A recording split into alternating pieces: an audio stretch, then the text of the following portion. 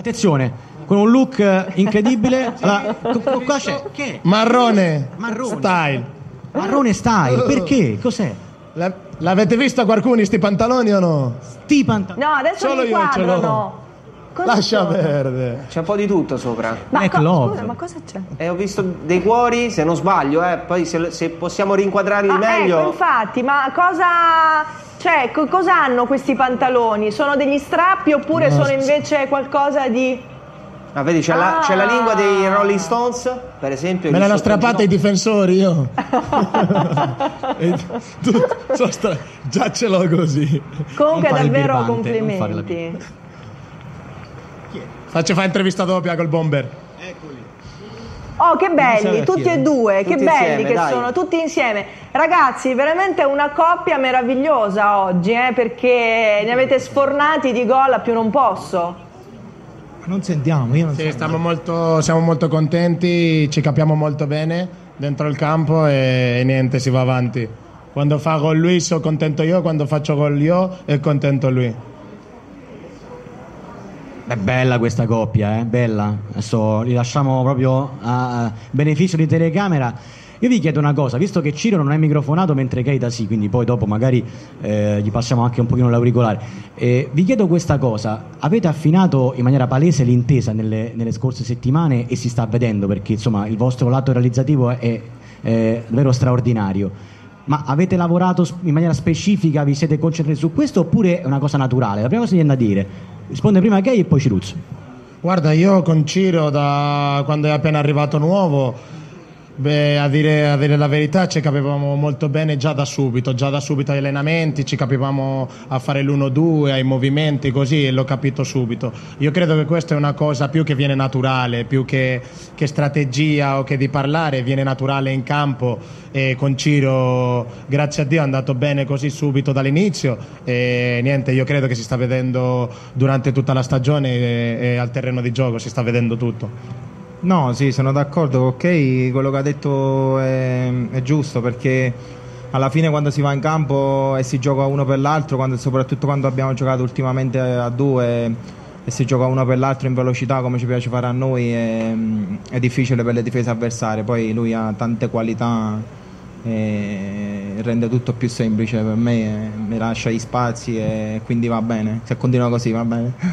Allora, un paio di statistiche. Kei ci siamo lasciati con la tripletta e poi la doppietta nel derby, 6 gol in 3 partite, oggi 14° gol in Serie A, praticamente ne manca uno e hai triplicato i 5 gol che hai realizzato come insomma il discorso del miglior marcatore poi in un'annata. Ti chiedo se adesso senti di più la porta, la senti più tua, se questo modulo un pochino più diciamo così consono alle tue caratteristiche, se ti trovi bene adesso con questa situazione qui. Io guarda, adesso mi sento molto bene con il 3-5-2, è una posizione che mi fa stare più vicino alla porta e niente, quando fai 3 gol, 2 gol, 1 gol è normale che prendi fiducia e magari anche un po' di fortuna e niente, sono molto contento.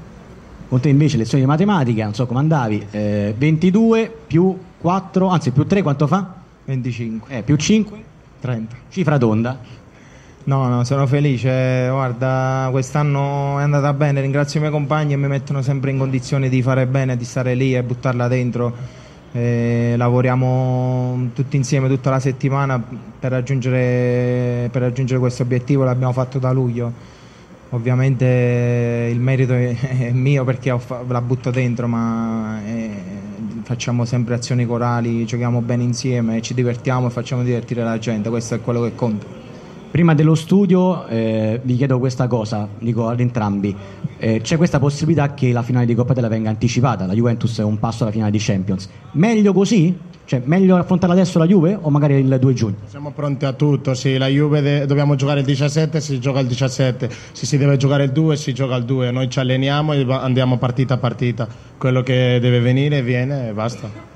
Sì, alla fine è vero, è una finale, qualsiasi sia la data la dobbiamo preparare al massimo perché è una partita bella da giocare, da viverla e sarà sicuramente lo stadio pieno e dobbiamo prepararla alla grande sia se giocheremo il 17 che il 2.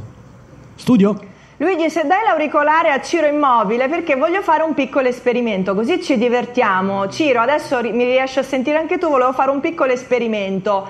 Visto che siete in coppia, perché non facciamo che uno dei due intervista l'altro? Chi vuole fare il giornalista dei due? Fra ha detto se facciamo chi vuole fare il giornalista, io intervista a te. Intervista io? Tu vuoi fare le domande a me o a te? Vai. Buonasera a tutti da Lazio Stai Channel. Non mi chiede niente di personale. Come hai visto la partita di oggi? È stata una partita difficile o come è stato l'approccio della squadra? No, guardi, la partita si è svolta in maniera perfetta, la squadra è entrata in campo col piglio giusto, una squadra forte come quella della Samp va aggredita e l'abbiamo fatto nel migliore dei modi.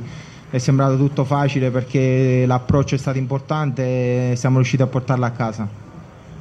Credi che la Lazio sia un po' Keita, Ciro in dipendenza o come la vedi? Sì, no, guardi, sicuramente siamo i due attaccanti che giochiamo lì davanti e la buttiamo dentro grazie a tutto il lavoro sporco che si fa dietro, quindi siamo felici di quello che fa la squadra, non possiamo fare altro che ringraziare tutti, il mister e tutto il suo staff, tranne il prof Reaper ovviamente perché... Ragazzi, vogliamo fare il contrario e restiamo qui tutto il pomeriggio? Reaper non c'entra nulla. Lascia la casa con gli allievi. D'accordo. Allora, non facciamo il Lazio contrario. Stai Channel in diretto, grazie mille. Ciao da Ciro ragazzi. Immobile.